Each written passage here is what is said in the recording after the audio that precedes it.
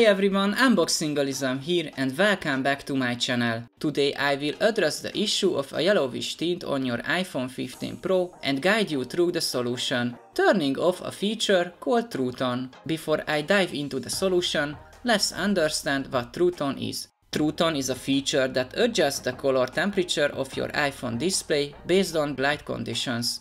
If you have noticed a yellowish tint, it might be due to True Tone.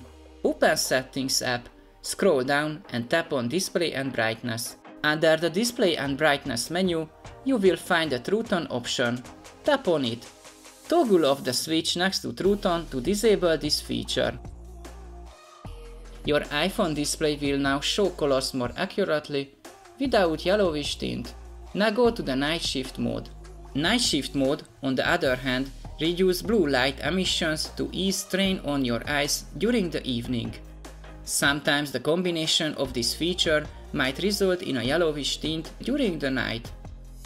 You can customize the color temperature with this slider. That's it, we are done. At the end of my video, let me ask you a small favor. As you can see, most of my viewers are not subscribed. If you find my video helpful, please take a second to give a like and click on the subscribe button to help my videos reach more people. Thank you and see you in the next one.